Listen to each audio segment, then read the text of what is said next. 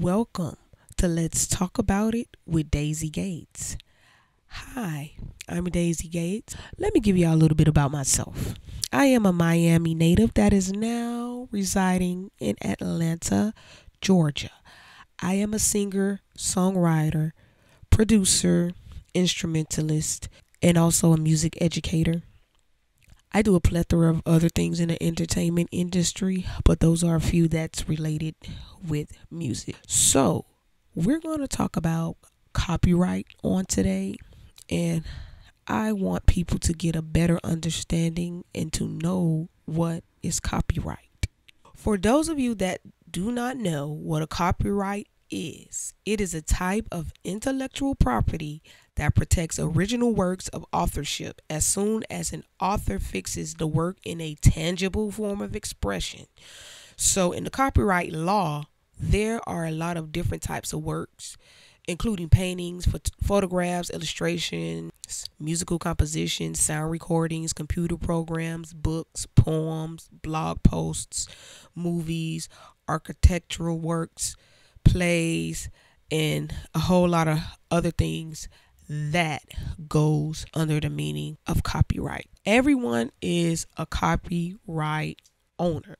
So once you create your original work and fix it, it's like taking a photograph. You are the author and the owner, okay? So basically, you as a creator, you want to be protected and you don't want people taking your stuff that you have took the time out to create.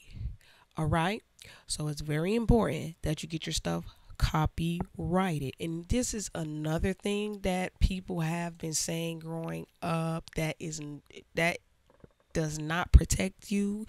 If someone steals your stuff, there is something called a poor man's copyright. So I'm going to read this to you and let you know that according to the U.S. Copyright Office, the practice of sending a copy of your own work to yourself is sometimes called a poor man's copyright.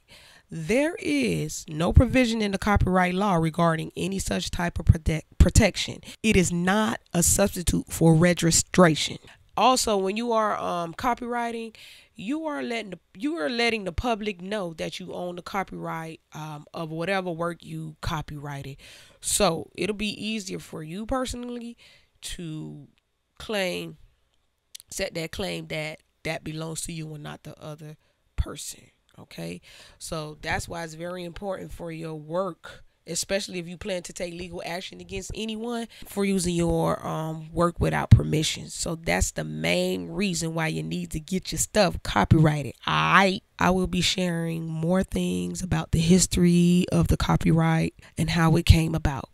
All right, thanks for listening. Make sure you go ahead and share if you want to, subscribe if you want to. I really don't like asking people to subscribe and like. You do as you wish. Like, dislike, don't share. But, as long as you took the time to get to this end to hear me say this, I really appreciate it. All right, have an amazing day, night, or morning.